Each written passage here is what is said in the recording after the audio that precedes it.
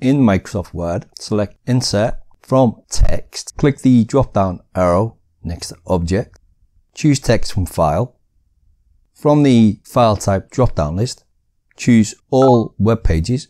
Open the web page you want to copy. Select the website address. Press Ctrl and C on your keyboard to copy. Return to your Word document and paste that into the file name. Click Insert.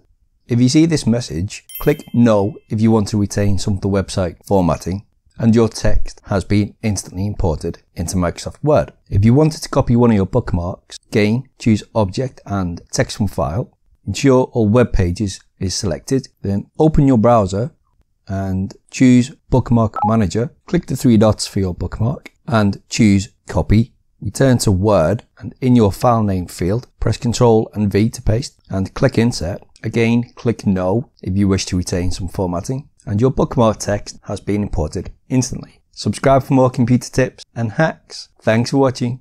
Bye bye.